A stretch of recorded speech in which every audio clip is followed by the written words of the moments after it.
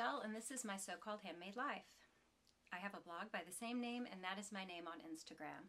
On Ravelry, I am Mamatronic, and there is a group for my so-called handmade life on Ravelry, where I have episode threads and then other threads. But we talk about things discussed in the episode. You can chat with each other or answer questions that I ask there, or in the YouTube comments, or on my blog, where I embed episodes. And just be aware, whatever you have to say, I might be talking about it the next week, because I really do appreciate your input, and you help shape where our conversation goes from one week to the next. So I really can't do it without you, and it's really not fun without you. So I hope you all had as good a celebration of Mother's Day, or mothers in your life, mother figures, those who've maybe passed, those who are still with you. I hope it was as good a celebration as you could have, given everything that's going on in the world right now. It was okay for me. I didn't get to see my daughter anytime around Mother's Day, which was kind of a bummer. We usually get together and kind of make it kind of for Mother's Day at some point. So that was kind of sad. I mean, not sad, but it is a little bit of a letdown, but it can't be helped right now. I'm glad she's doing well. And we do talk a lot on FaceTime, or we have FaceTime to watch movies together, which I don't know if I told you last week. We tried Scener, watching a movie together via Scener, and the sound coming from their, the phone messed. It was just, there was a time delay, and it was just really maddening. So that didn't work so well. So last week we used just FaceTime, and we set my iPad up below the TV on the little wardrobe, and we just pressed start at the same time on a movie on Netflix. So that worked really well. We could kind of line up the timestamp on the video, and we had a lot of fun doing that. Plus we can see each other's reactions, and there's I was under the impression this movie was a little more G than it was. So there's this one character all of a sudden saying all this stuff, and it's all this language, and I don't just love that, I don't like that. I've tolerated it quite a bit, but I just was like, man, and I'm looking at my husband thinking, where is this about to go? I thought this show was like PG-13, where do you, And I'm looking at the screen, and I look down at my iPad, and I see my daughter and son-in-law are dying laughing, watching my reaction. It's like, that was better than the movie, She was like, I knew you'd be reacting to that. It was kind of funny. The moment passed. It was all right. I can't even think of the name of the show now. Oh, it was kind of sci-fi-like. This is crazy. I'll just add it. I'll just add it to the bottom of the screen. It's been 2 weeks, I guess, since we did it. But so I do get to talk to her a lot, so it wasn't the end of the world that I didn't see her at Mother's Day. I did get to see my son. He's captive in our house right now, and he gave me the sweetest card. We did a lot of just chill and hang out this weekend stuff. My husband took the weekend off, and we went on a long walk, and then last weekend I kind of spiffed up my bicycle. I have a couple of vintage bikes that I found that needed work, and I did work on them a few years ago, and I blogged about it. I didn't know anything about how to do that, so when I did that so many years ago, it was a really good experience for me in becoming confident in something I didn't know how to do. And one of the big motivators was Lovely Bicycle. It was a blog, and the author would take vintage bikes often and fix them up, and she would have a link of resources, and actually had a tag or a tab on the site that talked about budget options if you wanted a loop, especially loop frame bikes. She had a lot of step through bikes, but she had budget options, and that really motivated me. And eventually I found a Raleigh DL1 on Craigslist in Houston, so we drove to get it, and I did all the work myself, or did it with my husband's help if it was something that required a little more strength than I had. It was a good experience. So anyway, I cleaned up the bike because the hurricanes and the moisture of the last few years have sort of made like a little veneer of rust here and there. And so I cleaned up the bike. We got new inner tubes, and yesterday, or yeah, we took it for a ride, and that was nice to go on a long ride. Drove to my sister's, we rode to my sister's house, visited. So it was a nice little Mother's Day something. We social distance visit. So I sit on one end of her porch, she sits on the other, and but it's still nice. Okay, so my whole point in mentioning that, besides that it was a good weekend, the author of Lovely Bicycle, which that blog kind of ended in 2015 maybe, is also the designer behind LB Hand Knits. LB for Lovely Bicycle. I did not get that. I didn't put the two together. In fact, I think I mentioned LB Hand Knits for one of the places to get free patterns a few episodes ago when the quarantine started, and she was doing a quarantine along, and I believe she offered a code for a discounted pattern or maybe free, and if you completed it, you could get another if it's within that period. And I believe it goes to the end of June, so you actually have time to participate in that knit along. I didn't think I would be participating, and I know I won't finish anything in that time period. However, she has come up with another knit along in conjunction with Carolyn of Knitted and Yarns for her Fisherman's Muse sweater, which I love that sweater. And let me find it. I'm going to just show you a few of LB Hand Knits patterns that I really like.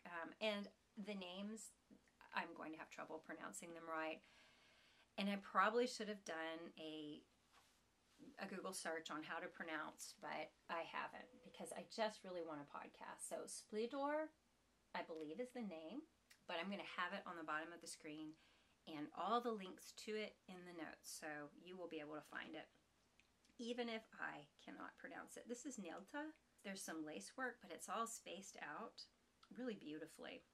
And you can see there's this color changing yarn that's used, a variegated, and it works because it's not too much texture mixed with color here.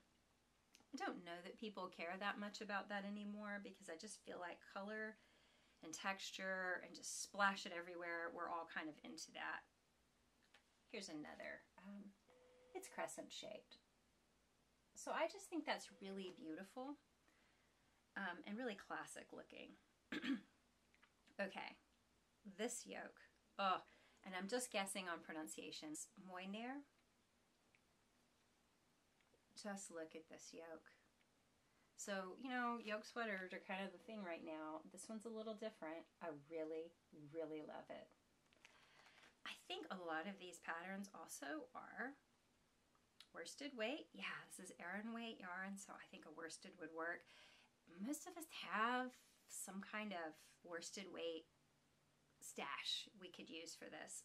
Okay, Song and Dance makes me think a little of that sweater that I modified to have a stripe of kind of a Nordic snowflake going across it. That's what this makes me think of, but it is a great mixture of color and color work. Isn't it beautiful? That one's Song and Dance, and this, I'm going to show you my very favorite here. Lattice. I may be saying it wrong. This is an all-over cable pattern that to me is just so classic. It's so beautiful.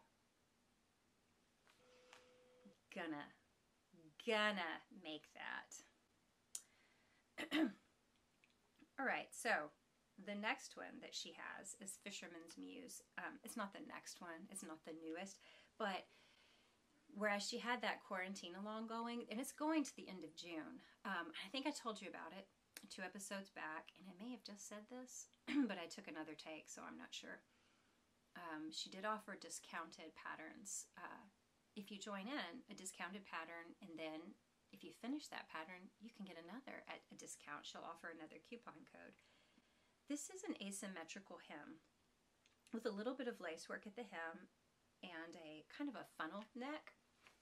So it's a bulky weight pattern that would knit up pretty quick, and it's not too late to join this knit along. She's doing it in conjunction with Carolyn of Newteden Yarns. So, you know, you're encouraged to use Newteden, and you get a discount if you are a subscriber to Carolyn's Patreon, which I am. Honor Olker, I think is how you say her podcast. And her yarn is special. It's like a pre-spun. And you would hold like 3 strands together to make this. So let me show you Carolyn's version of the sweater. And you can see the asymmetrical hem really well. This to me, with that neck, this looks like a really great outdoors type sweater. That is Carolyn's version in her Newteden yarn of the Fisherman's Muse. So I really want to do this. I'd like to do it for the knit along. We'll see if I get it together in time, but I do have some Newteden yarn, so that would be a lot of fun to do. Anyway, I thought it was cool. I've just realized that Albina of LB Hand Knits is Lovely Bicycle. And that was back in the day when I read blogs all the time. I loved my blog. I loved writing in it. I was always surprised when anyone read it. And I miss it. I miss it so much. I miss reading blogs, which they're still there. They're still out there. A lot of them have been discontinued or just not updated. But there are still lots of people regularly blogging. And a lot of you actually are regularly blogging. I'm thinking of Regina. So that's encouraging. But I miss that time. It is quick and easy to do Instagram updates on things, but I feel like a little something is lacking because you really can't write like you would with a blog, and you can't maybe explore with images or with your thoughts quite the same way. So, all right, so what am I wearing? Do we all see it here? Oh, it's fallen down. It's a mess on me. This is my Color Craze by Tammy Gore. I'm wearing it probably upside down, but I like it this way. I like the colors appearing this way. So I knit this quite a while back. It's been finished for a while. I just, you know, didn't get my photos for a long time. And we went on a camping trip a while back before we were in lockdown, and I snapped some pics then. So, oh my goodness, I love this. Let me get to where you can kind of see. So this is how I'm wearing it. It's probably actually upside down. I think the pattern, and one of you told me for sure, it's a bit triangle-like, or a slight crescent type shape here. But I actually like wearing it. I just take the top and I tuck it like this, and I like wearing it as a crescent rather than a triangle. But you can see here, these colors. You know, here's the thing. Tammy has like so many really great shawl or wrap patterns. And I own many and I love them. But when I would collect them at my Ravelry library, I kind of have been on a sweater knitting kick. And so I wasn't knitting them. And so when I saw Molly of A Homespun House, how she used one of her mini skein sets to make it, I thought, okay, I can do that. But right now, because I had one of her mini skein sets, it was the rustic mini skeins. So these are kind of a subdued natural colors. There is a background that is hawthorn, silverton, which is a really nice, almost a purpley gray. It is kind of a purpley gray. So it's hawthorn. And then I used Molly's rustic minis, and I thought they all were very natural colors and they looked good together. And I talked about it a bunch when I was knitting it, how it looked like layers of rock. Well, both sides look great on it. I'll just fill you in on it again because I never did a proper finished post on it. What Molly did, what I found is that I didn't have mini skeins that fit the amount and the grams that Tammy used in her sample for this. But I don't know why I felt that I had to rigidly stick with that. What Molly of A Homespun House did was she would just use her mini skein set. She would start with, and it wasn't this set, it was another one. She would just start, and anytime it called for the contrast color, whichever color it called for, it doesn't matter. She just used her mini until it was used up, and then she went to the next mini. And so, you know, halfway through a section for contrast color, it may change, and that's fine. Then she tied in the next one and used it. And I believe I did make a mini magic cake out of my mini skeins. So I really enjoyed it. And it took all the guesswork, everything out of it. I didn't worry about yardage amounts and grams, and it was just a pleasant experience all the way through. It has a little bit of brioche, just enough.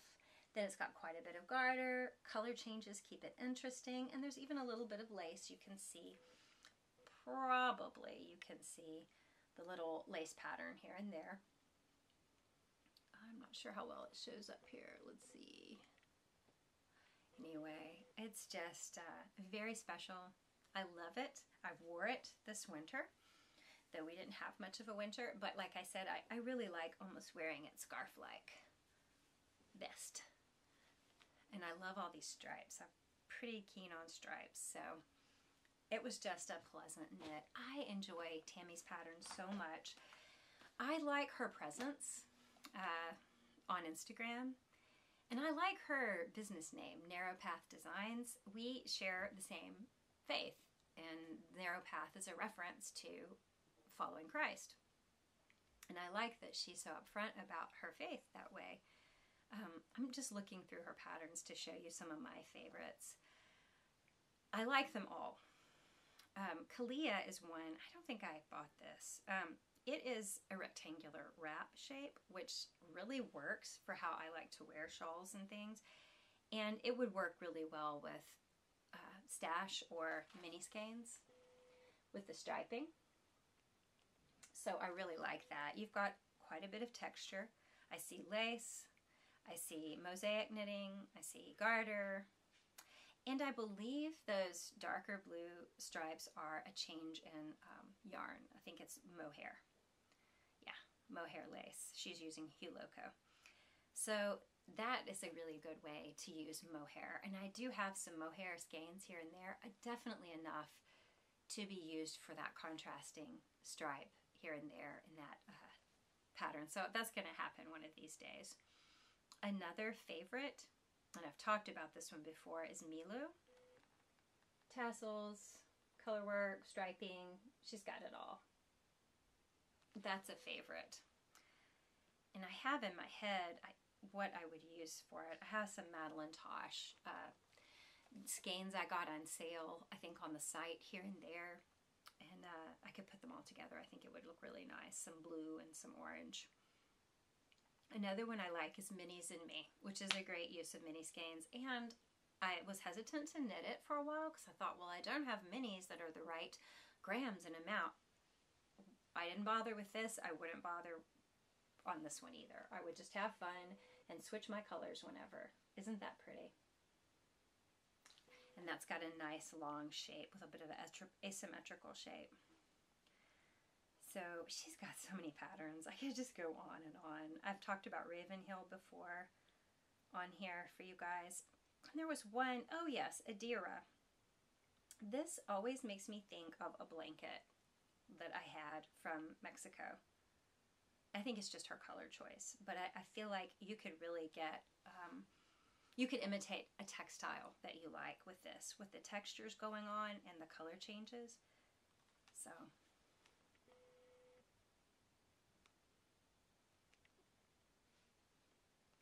anyway, I hope that's showing up.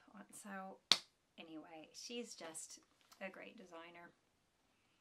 And I had to gush a little about it. And here's one. This sounds like her. Sweet Soul. I think she's a sweet soul. You've got texture, lace, and lots of fringe, plus some striping. It's like she knows all my favorite things. She really does have everything knitters like, all put together in one pattern. And then she does it a little differently in the next one. But it's got several elements. Ashbrook is the last one I'm going to show you. I may cut some of these out because, you know, I like all the texture going on here. I also like her color choices. These are very neutral colors as compared to the relative brights of the others. So, all right, I'm done. I'm done showing you all the ones. So like I was saying, I like the name of her business, Narrow Path. It may have negative connotations to some people.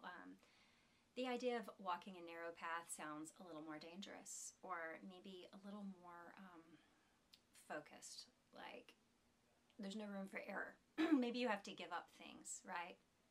It's not an easy, wide way. You've got to give up some stuff to fit, to make yourself fit through this path. It's more difficult. And sometimes that's true in following Christ, but there is a path to follow, and I do like that about it. Also, I think about the hiking that I've done, and when you get off the big main trails, and especially paved or graveled trails, and you get to the path where the most beautiful and the most wonderful things are. I'm thinking of Yosemite. I'm thinking of the Appalachian Trail. It's very narrow. And in fact, at one point, there's a drop-off on one side, a drop-off on the other, but we've got a solid path. It's narrow, but it's big enough. And we're walking on the Appalachian Trail, and that's the thoughts that her business name bring to mind.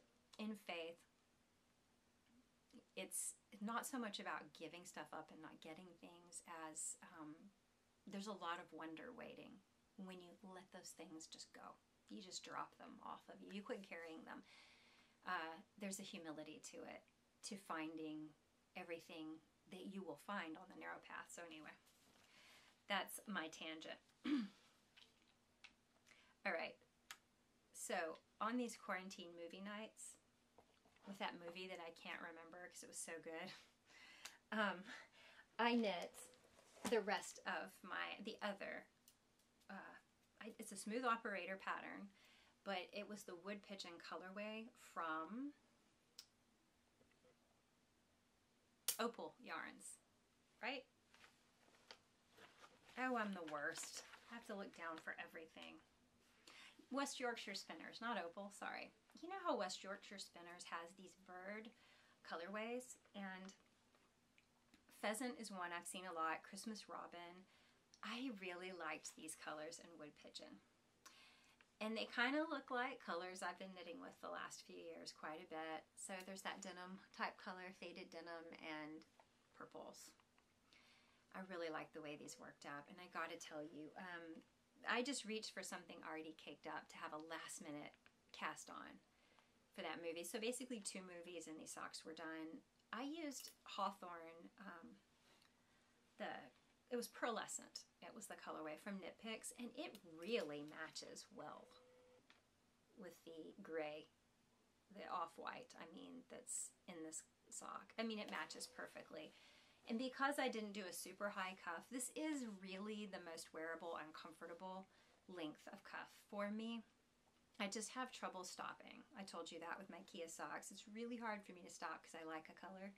But I made myself stop so that I have plenty of this left. I can knit another pair for my daughter at some point. Maybe that'll be with her Christmas gift. So these were a fun knit. And it's Afterthought Heel. I did it the Susan B. Anderson way. She does have directions, I believe, for a no-waste yarn Afterthought Heel that she added to an update of the pattern. I don't think I've downloaded that update. I just haven't bothered. I knew this already, and so I just do it without thinking when I'm watching a show. But I still have to try that Kirby Werby method. So maybe the next podcast I'll finally have tried it. So that was a fun little project, and it went easy. I got that yarn from Woolly Thistle, where you can find a lot of European yarns, and she's doing a knit along, and one of you told me about it. Was it Amanda?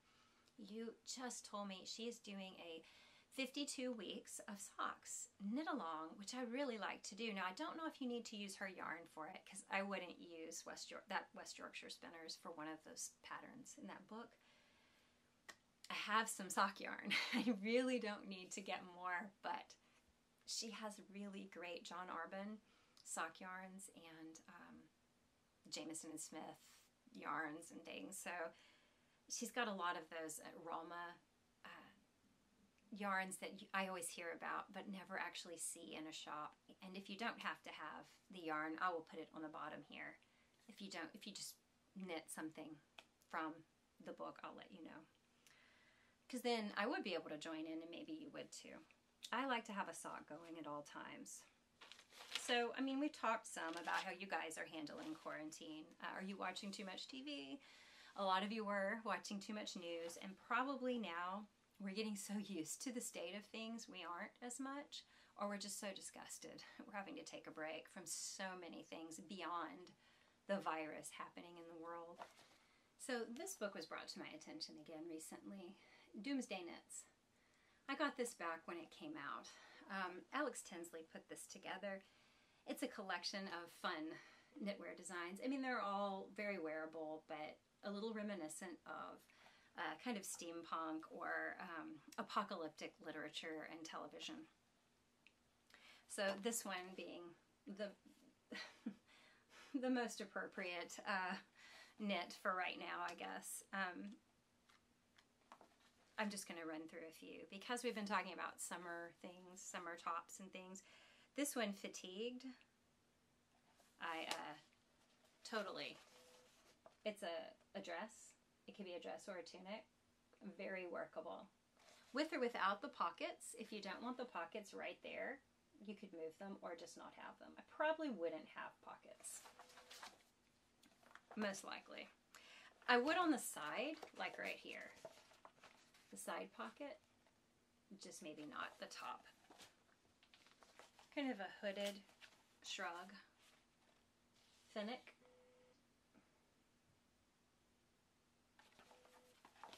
I like this tunic a lot.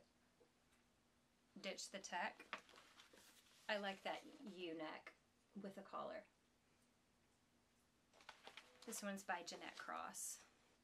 And Bulletproof was interesting. It had zipper off straps, which was kind of a, you know, kind of a edgy element to add to it. Oryx. I like Oryx for the little tab, button tab straps. Okay, so that's just a fun book that I wanted to show. A lot of fun. It was fun to watch her put this together, and she talked about a lot of the things like the photo shoots where she found these images of kind of rusted out buildings. I like themed books like that. You know, a lot of people have like Jane Austen knitwear or Harry Potter themed. This is one of the themed books I have. This one and Great Northern Knits, which is based on Twin Peaks. Those are really fun themed books.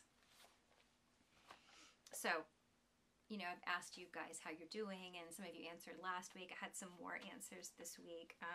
Regina's really been enjoying. And I also asked you if you were feeling like pressure to somehow accomplish things because you had this extra time while you're in lockdown, which is a bizarre thing that we would even have happening when so many people are hungry and don't have jobs. That those of us who do or aren't hungry now are obsessively worrying that we're not making the most of our time. I'm not obsessively worrying about this, but it's out there. It's happening. Regina said she is enjoying being able to just be home and do what she wants, that she's worked for a long time and it was time and she's enjoying this. So it was good to hear that you're reveling in this and seeing it in a positive light. Susie says it's a little different with her spouse home. Like the time she would spend knitting or watching a podcast, she kind of almost feels guilty for doing that. Like it's me time and that's not supposed to happen when someone else is at home, which sounds so mom-like, you know? Like our me time is like the last on the list and there's a sense of guilt about it. Like we should always be waiting. Like when there's nothing else for me to do, I'll just step into this closet and you pull me out when you need me, family. I have friends whose husbands have recently retired and they've said it's awkward to have their husband home all the time. Sometimes the husband's stuff, you know, like watching TV all day is kind of driving them to distraction, or maybe he's hovering and saying, is this what you do all day? how long are you on the computer? You know, especially if she's still working. So that, yeah, it's different. It's an adjustment, but it's all good, right? And when my husband's home, I feel a sense of, well, what are your plans for the day? And I will build my day around it, which I'm okay with because to some extent we both do that for each other. It's not a terribly negative thing because he does the same thing. He'll ask, so what is your plans for the day? And then adjust his. So it's just an adjustment, right? Louise is struggling with all this isolation. It's been about 2 months of intense isolation, but what you're doing is so good. It's so important, Louise, being with family members that must be isolated. So knitting is still a therapy, you know, it's still an enjoyable thing for you. I'm so glad that you've got things to busy your mind and busy your hands. And hang in there, hang in there. This time will be over before you know it. I did ask Louise in the comments if you have thought, like, because your isolation is really intense, more so than mine, have you had thoughts about when life goes back to normal, is there something you want to change or make use of, or, you know, something like that? Because Talitha had mentioned in my last episode, I gotta take this off. It's not winter. In my last episode, I had mentioned how when my kids were in high school, particularly when both were, or when they weren't both in high school at the same time. Right after my daughter left high school and my son went in, his just felt like we were busier. What I think it was older relatives in my family were needing more attention. So my life was busier when he was in high school. But that whole stretch of time while they were in high school, involved in things, it was a crazy race to get dinner on the table. And I said it was like a sprint. And Talitha was saying how she started thinking about how a lot of families live like this. And really, from the time the children are little, so many activities, and it's just every part of the day is scheduled, and it's not a lot of FaceTime with each other or quality, slow family living. And she's worried about what happens with our families when we lose that togetherness, that quality, slow time together. And she wondered if after this lockdown time, families are spending more time together. I mean, I'm seeing them every day in the park, people where there weren't people in the park, families doing things together, and they can't even just let the kids go play on the equipment because it's all roped off. They're literally out playing games with the kids. And she was just wondering if people were going to come away from this time changed and maybe make more priority of family time. I don't know. I would like to think so. And I kind of wondered if Louise, being in such intense isolation, if, you know, you had thoughts of something, I don't know, if you saw anything different in life. I want to just say this one thing. I don't think that crazy pace that we lived at when the kids were in high school was good. I didn't like it when it was happening. I mean, I liked for their sake that they could be, each of them had a big activity, a sport or a music thing in school that they were a part of. Both chose to be in very rigorous classes. They wanted to do it because they wanted good scholarships. And I couldn't tell them no. Now, if they hadn't been able to perform at the level needed for that class, if it was causing them some sort of stress, I would have said no. But they were handling it in stride. It was just really busy. I look back and I think, would I change that? I don't know. And here's why. When that time was over, like when my daughter got into college, she was like, oh my gosh, this is so much easier than high school. And my son said the same thing. He's in college right now, and he's just like, oh, this is nothing compared to high school. And it hasn't been stressful for them. Not really. I mean, if you wait till the last minute to study for a test, there's a level of stress. But because of the choices they made in high school, they did get scholarships. So, you know, they're not paying for school. There's no stress of having to work their way through school or work a while, then go to school, work a while, then go to school. They're not having to worry about that. And so it's like it was a trade-off in stresses.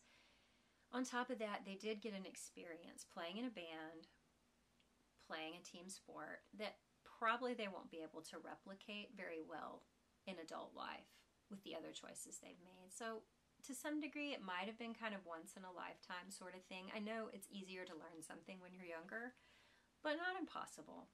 And is that a reason to totally busy our lives up? I don't know. I'm sure it's individual for families, but I can say this. It's like we all had an unspoken agreement. We were like, okay, this is going to stink for a few years, but you want to do this? Are you sure? All right. If this goes too far, we're going to stop this, but if you can handle it, we're in it with you. So we would go to the events and we would work in the concession stands or whatever it took to, be the parent chaperone, for the events. And we all did it together. They would go to each other's thing, while my daughter lived in the house, she would go to my son's things, he would go to her things some. But when that whole period was over, we all just were like, good. They have gone back to living slow lives. My daughter doesn't live with us. She has her own home, her own family. She lives a slow, easy lifestyle. None of us have become adrenaline junkies, I guess is what I'm saying. It was a planned departure from our normal way of living, kind of like you would plan to go to college for a certain number of years, and it might be stressful, but then you can get whatever job, They made that decision, and neither of them regret it. But they both look back and say, dang, that was hard. And the thing is, a lot of people live that way all the time, and they just continue it after high school. After their kids are out of it, the adults, the family just keeps, they're a bit addicted to the busyness. And some people are more outgoing that way. We're introverts. We're just not like that. So it definitely gave me something to think about, Talitha, but I do believe families need slow times together. I'm sorry, my voice is going in and out. I'm really struggling with allergies. I'm not crying. I'm not crying thinking about being in Friends of Soccer. Oh, I just miss the concessions. Anna found in this time of quarantine that she had some changes in perspective. It was a little different. She has eats a certain type of diet, and for her it's like a way of no harm, right? It's a diet. Let me see how I wrote this. Her diet is centered on doing no harm, but to get enough to eat without these foods readily available during this lockdown, she's had to compromise her standards or her ethics, and it's made her reconsider how to be in solidarity with other people, because she was, say, vegan and didn't eat wheat and didn't eat, there's probably for health reasons, but also for reasons probably have to do with the meat industry and other things. Just the harm it's doing the world, certain foods we eat. And she had to reconsider the cost of that, because she would just get hungry. You just can't get enough calories if you can't get enough food that meets your dietary needs or desires. And I thought a lot about people with celiacs. I'm like, how are they getting wheat-free products? And if you had celiacs, say, disease, and then you also were vegan, what would you do for enough nourishment? Now, where I'm living, there's plenty of options if you were vegan, but not everywhere. It's been challenging for a lot of people. And she was saying, for her to say being able to get access to healthy foods that don't cause harm, that are fresh, should not be a privilege. It should be a right to every human being, but obviously it's not so. And so she's just had a lot of that on her mind as she has had to compromise her dietary standards to survive, and I'm wondering, Anna, will this change anything when this time is over? I'm sure you're not going to want to go back to the way that you did eat, But what will be changed because of your experience during quarantine? I would like to hear from you. So what do you think? Do you guys think that, are you changed? Is something going to be changed because of this time that you had intense family time, a shortage of things? What's going to be changed for you and your perspective? What are you going to take from quarantine that's going to be different from now on, even when things go back to normal? Sarah Jane took this time while she was with her family to kind of make a private sort of creative space for everyone in the family, because you're all in the house together. And I don't know how big your house is, Sarah Jane, but mine is tiny. You can hear everything everyone's doing. There's a lot of togetherness. So she's been trying to kind of craft creative spaces for each member of the family. So everybody has kind of their little place to retreat to for a bit of solitude or creative time. I love that idea. And in the process, you've been organizing and decluttering and maybe doing some decor things that you plan to do, like painting and stuff. I love that. I wished I had done that. I have not. Well, okay. No, I did one thing. I told you guys I've been working on moving my blog, which is a long process. First catching up, then backing up. But I have realized one reason I put this off is I hate sitting at my desk. I am uncomfortable. I get real wrist pain after editing photos. It's the way my desk is set up, the height of it. After reading Carson Deemer's book about knitting and your posture, and I'm sitting horribly right now. He wouldn't approve, but my desk height isn't correct. My way of handling the mouse, probably not so great. And I really don't like sitting so much. I sit to knit. I don't want to sit the rest of the day. And I'm just antsy sitting in front of the computer. So we figured it out. We just need a standing or adjustable sit-stand desk. And we need a real desk that can be at the right height so that I don't have this broken line, you know, in my arm, the right height. And plenty of space for like scanners and printers and all that stuff. So rather than buy one, we're going to DIY one. We have some raw edged wood. We were going to make shelves with it, but we don't need them. We may not be living here much longer, so we're going to make a desk with it and put adjustable legs on it. So I'm really excited about that.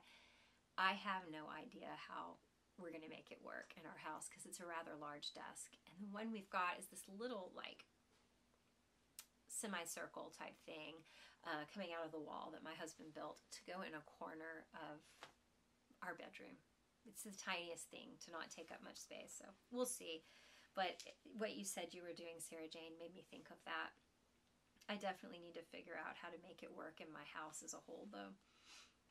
Now, all this talk about, are we stressed out? How are we doing this? How are we doing that with quarantine? How are we handling it? And then I hear from Katinka, who has not had time to worry about, am I not accomplishing enough? Or guilty pleasures like podcasts and knitting, because she has been supporting her family with knitting masks. Her business as a seamstress, I guess, has taken a total, is on the back burner, because probably not a lot of people in your area of South Africa are wanting to, you know, have events and get dresses altered. Everything's shut down, truly in lockdown there, and her family can't do what they normally do for a living, but she can make masks and ship them. And so she's doing that for her own household and more. And I just think you're wonderful to do that, Katinka, and how great that you have that option. But man, that is, this is a very stressful time for you. I hope that even though it's very busy, there's a monotony and rhythm to it and it's not stressful. I hope so. And I wish you luck and your family luck for things kind of getting somewhat back to normal for everybody soon. That's a case of someone just being grateful to have something to do right now, you know?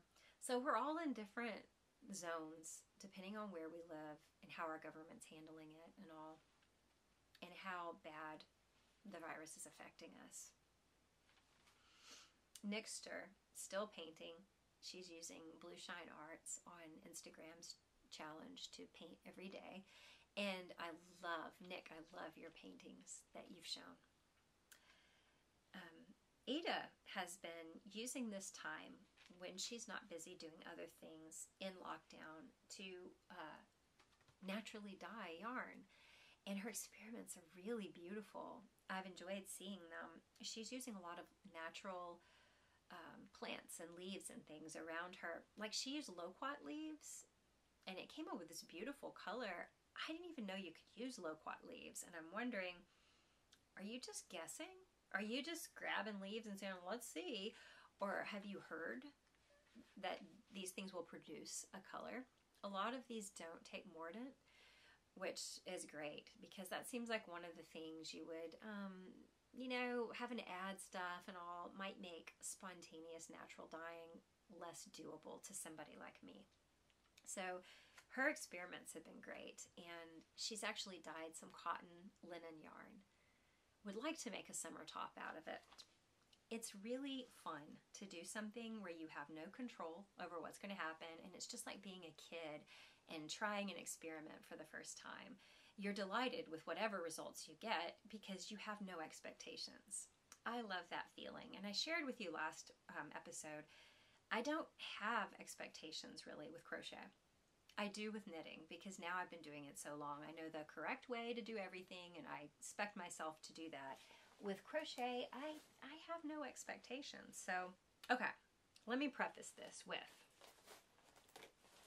I am doing a 3-color shawl by Leslie Ann Robinson called Golden Willow.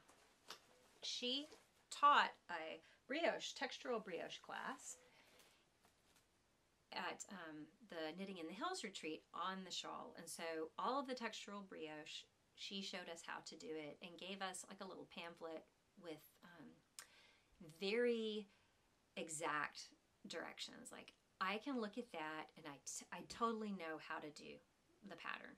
No trouble at all. I would have struggled otherwise. So these are my colors. This is all Knit Picks yarn. This is Inverness, Thunderhead, and I don't know what. I think these are all Stroll yarns that I'm using together, and I'm doing them just like she did her color work. The lightest one is A, the next one is B, and the darker one is C.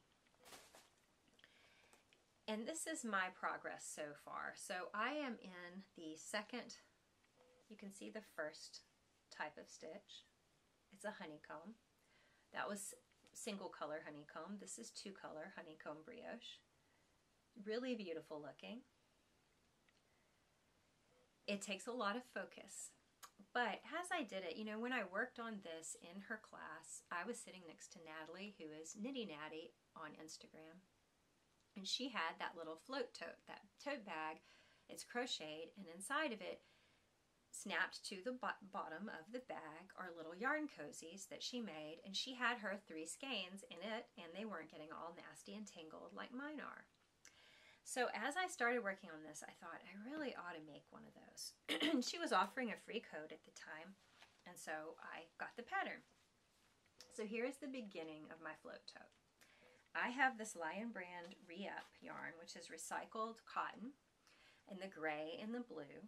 I have more blue than gray, so I am going to do a striping pattern. I looked at the amount of rounds that she has in the design, and then I just kind of drew up a stripe pattern, and I looked at, you know, how many rows would I give to this and that, and so I kind of figured it out. And I may do a few extra rounds than her, depending on how deep I want it to be. But I really like how this is looking. It looks pretty profesh, doesn't it? It's really not, though, because I don't know if I'm doing this right. I feel like on hers, it's a bit of a spiraling going around, and there's a line that kind of, an angled line where the beginning of the round constantly changes a little. Well, I have that plus some mess here. You can see I didn't quite understand how to do the end and beginning of rounds, how to make them look good.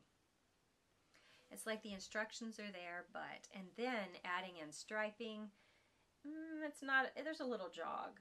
I'm okay with that totally, because this is my no stress experiment. And so I'm fine with it. It's a very time consuming experiment, but this is 2 days of work. That's really not bad. This is big enough to hold 5 skeins. So this is the big float tote. All right.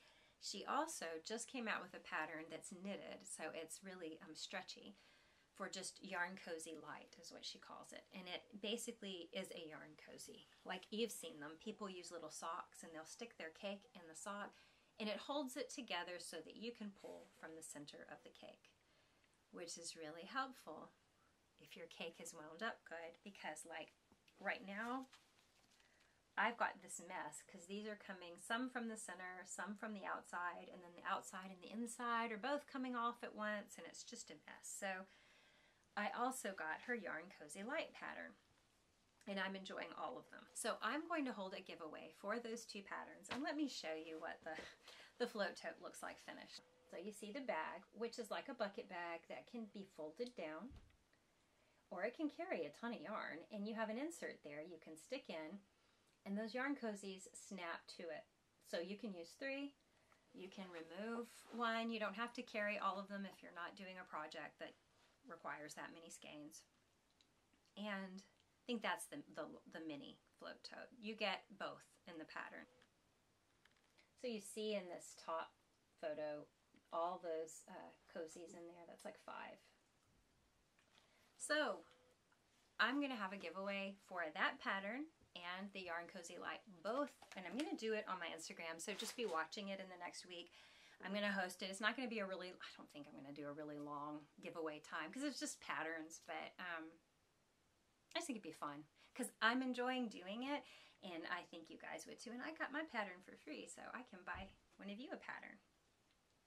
And if you've never done crochet before, I totally think you can do this because my crochet experience has been super limited. And we talked about summer tops, you know, and I asked you guys which ones are on your radar. Any crochet, any, you know, summer tops you've been looking at. And I'll show you my progress on mine thus far. This will have long sleeves, but it is very much a summer top. Knit in Barocco Remix Light. You probably can't tell, I've put a couple of inches on this since last time. This is the lacy sweater, or the villanelle sweater. Hers is done in cotton, 100% cotton. This Barocco Remix Light is a combination of linen, silk, cotton, and other things. Really nice, drapey, loose, lightweight fabric. I can't wait to have mine finished. And it looks very similar in this color. I like Remix Light because of the slightly tweedy look to it. It's little cotton pills on it. I don't know. It totally feels like I'm knitting with wool. I could knit with this all day and not get any aching in my hands. So that has been a complete joy to work on. Some tops that you guys mentioned, it was Clarice that said the Zelda crop is something on her radar. This is by Handmade Closet. And, you know, like this example is knit in wool, but you could do this in a summer weight yarn and make it a summer weight top. See, even just looking at this, it looks too fitted for me in summer. I would feel very, very warm in that, even if it was summer weight yarn. It's fingering yarn. Hers is knit in junk yarn here, her smooth sock base, but you could use a Remix Light type yarn. I would make it slightly oversized just because things touching my body in the summer. I want to feel like I can move and not be too sweaty. But you could use a cotton yarn like Lindy Chain or something, and it would be very summer weight.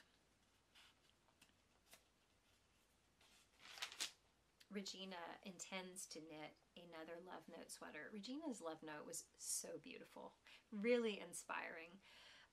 She's wanting to make a summer weight version, so maybe in cotton or linen or a combination of both. I think that would be a great idea. I feel like that shape of sweater would work really well with something like the Remix Light or Lindy Chain. Really, you just couldn't go wrong with anything. And linen gives a texture to a knit, good drape and texture.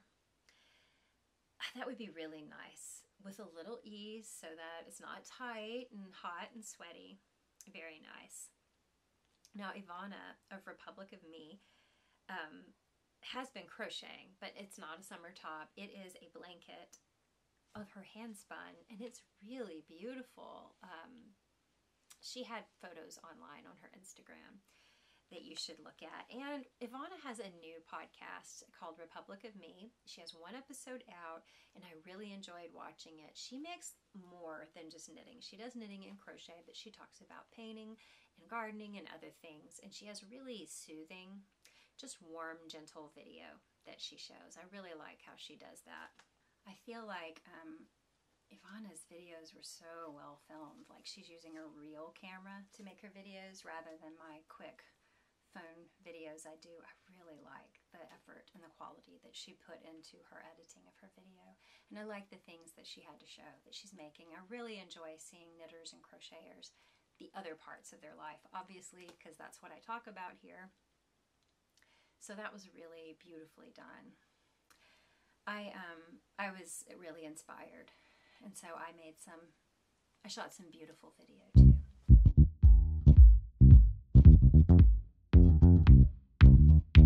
Cupping the wind. Okay, so summer tops. So I talked about this last week, Into the Wild. I want to knit this.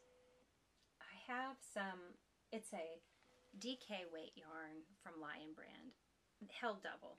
I have some, it's Kobu, I think.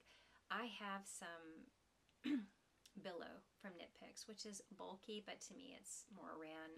It might work. It's going to be kind of heavy though. I also have some Pima cotton from Cloudborn in a green color that might work. So that may be happening. I don't want to use my super bright green for it. I want to use that for something else, maybe the Sweet Pea top. Pom Pom has come out with some, or is about to come out with some really great designs. I don't know if you've seen the teasers on Instagram. Oh, I see a bag of color work that looks so good, and a color work top that looks like it's knit in cotton. Looks a little fitted, but a really interesting design. Maybe mosaic knitting. I am so excited to get this issue, and I hope the stash I have works with something in there, because I know I just got to start knitting from my pom-poms. I have them. I love every issue, and yet I haven't knit but maybe one thing, maybe two things. No, that's wasteful. That's stupid. I want to make Argyle. It's a tie front striped top. It's got a lot of ease to it. It looks very cool for summer, and I want to do it in Lindy Chain. Another thing is Emily Green's Ginkafite.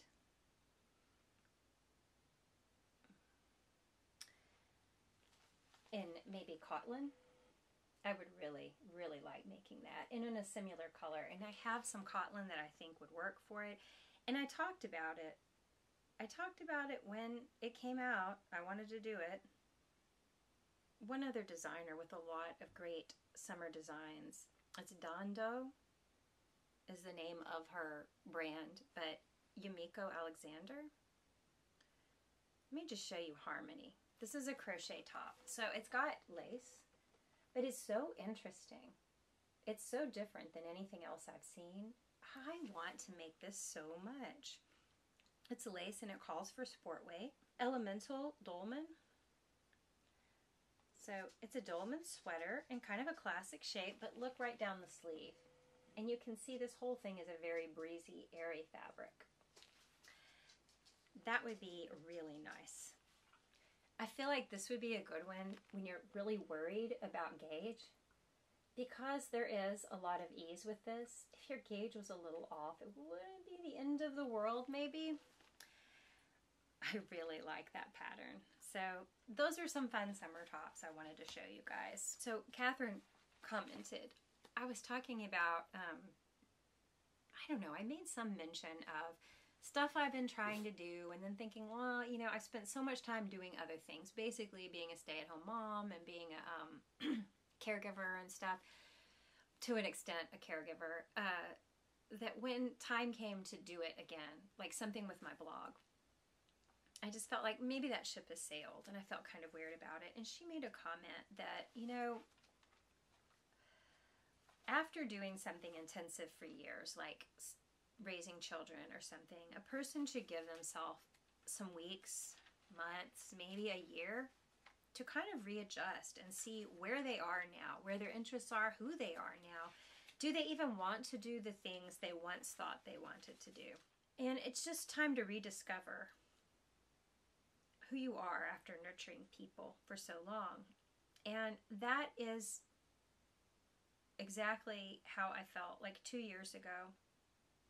My time caregiving or whatever ended. After that time of being very much present for family members passed about 3 years ago, it was a year or two to rebuild my health because it had suffered. Then this last year or so, I have been focusing on my confidence level. I just finally had space and time to really look at it. It should be high. After giving so much and doing so much, it should be higher, but it's not. I just felt like a lot of time has passed since I just say something like my blog. Boy, it used to be good.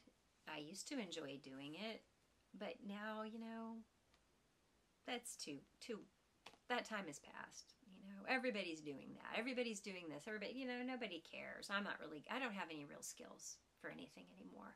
I learned a little of this, I learned a little of that, and I don't know anything very well. I think that's common of a lot of women. And sometimes, I don't know. I wonder what you think about it. I think that you're right, Catherine. I needed more than a year after that time of caring for people. I probably wouldn't have felt that way if it had just been raising children, but because of the raising children while taking care of people at the end of their life things in combination, it was extra extreme, very emotional, and yeah, my confidence was just low. What am I capable of doing now?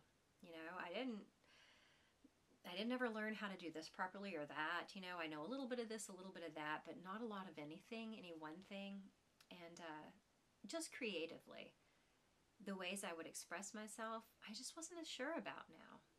So I really retreated within myself quite a bit in the last few years. And this podcast was some of coming out, but then I get a lot of views on an episode, and I find I am just really nervous about that. I don't know if I like it, you know? Like, why are they looking at me? I'm sitting in front of a camera. I want to be seen, but I don't want to be seen. And like that sweater episode where I tried on every sweater I ever did. I liked that episode. I would love watching someone do that. But it got so many views that it weirded me out. And I felt kind of like hiding. It's like when I think about talking to you guys, I am picturing those of you who talk back and those I know watch. And I don't have a confidence crisis right before I call a friend, right? That's how I view this. But then all of a sudden, if I knew it was a party line and there was a lot of people listening, I might feel kind of weird. That's what I'm on the internet for. That's what YouTube is for. It's really silly. And so I just had to look at, what is this about me? What is this issue? And if someone is rude to me, my confidence can be so shaken for days. I got to get over this. So I've spent a lot of time in the last year looking at boundaries, seeing where I should have made boundaries before. For instance, Talitha, in my time. Confidence. Something I heard recently was about imposter syndrome. I've heard a lot of people talk about it. I've heard designers and makers talk about it. I listened to an interview where someone talked about it. And I had never heard that phrase until, I don't know, the last year. But it's basically when you feel like whatever good things have come to you, whatever success that you've had, it's just a freak accident. And any minute now, you're going to botch it up, prove that there was just an accident. It wasn't because of your hard work or your ability, and everybody's going to see that you're a fraud. I don't know if that quite describes how I feel, but maybe I just assume it and I feel nervous if people are watching. I'm not sure, but it is something that seems to be more predominant with women, which is interesting, and it might have to do with discrimination. I would imagine, they say anytime you're in a situation where people would assume a woman would do worse, you're obviously going to be, if you're in that environment regularly, say at a job, you would be more likely to have imposter syndrome. So I'm wondering, what about if you're a minority and a woman? Would it be even worse, possibly? Are the numbers even higher with people of color? I don't know. I haven't looked that up, but I just looked up like 70% of people, and it's men and women, have experienced this. And it kind of, the term was coined in the late 70s, I think. And here's what they say. Some of the common feelings they have. A sense of perfectionism. Like, if I'm going to do something, it has to be done absolutely perfectly, or they'll question their competence. I used to be very perfectionist. I'm not now, but I could see that. Expert. Feeling like you have to be an expert at something.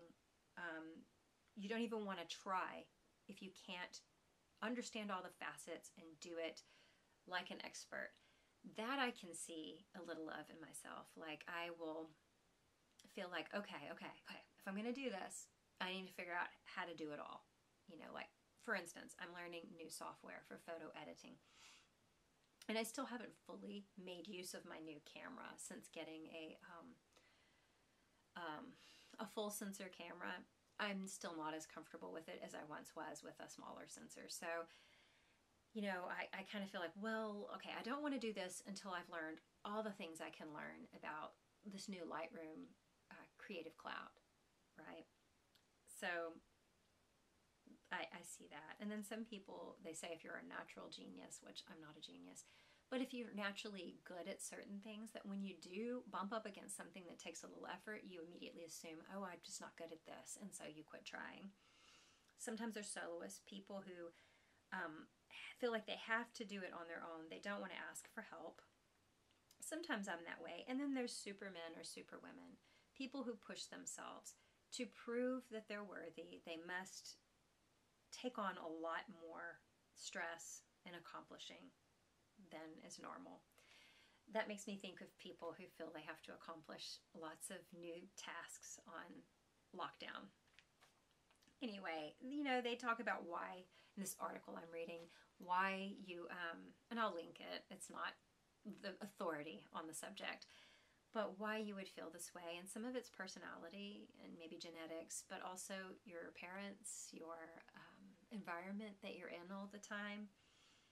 And the main difference, they say, between somebody who has this syndrome and someone who doesn't is how you respond to your thoughts. Do you just go ahead and work through and get it done, or do you halt and stop and get paralyzed? And so kind of, I just read this today, but what I decided a few weeks ago, well, I feel nervous and weird about putting myself out there in this way again. Even if I kind of did it at one time, I feel weird now. I just decided to just do it anyway. It's such a nothing thing. I mean, you guys are probably thinking, what is she talking about? It's nothing. It's all here.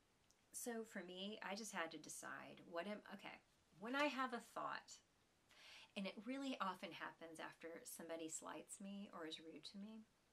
And sadly, depending on certain family members you may have, relatives, you might hear more of that. And there are some people you can cut off contact with, there's some you can't. So I would often feel crushed and paralyzed. Well, you don't do anything right. You can't do anything right. Hearing that kind of thing in my head. I've learned over the years to take these thoughts I'm having and to pull them out and really look at them objectively. Is this a normal thought for someone to have? Would this be fair for would I let anyone else around me have this thought? No, then it's not balanced. And I just compare it with reality and my reality, and it's shifted how I see myself over the years. I've talked to you about this some. But another thing is just forcing myself to do something, and just a little bit of a task every day towards something that kind of makes me nervous or challenges me. Maybe you guys can relate. So talk to me about it. Have you ever experienced this imposter syndrome? I keep doing quotes. Maybe this is why I feel insecure being online. Maybe. Do you ever have this imposter syndrome or something like it? I'm going to have a link to some fun videos. Hopefully I'll find them all again. My kids send me funny things that make me smile during the week. And maybe you could use a smile, so that will be in the notes, possibly at the bottom.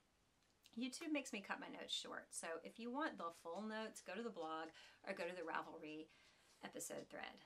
But I put the pertinent things in the YouTube description box also. Okay, so my questions for you. How are you, have you ever had an imposter syndrome? Have you ever experienced that? Or just low confidence in general, and what do you do about it?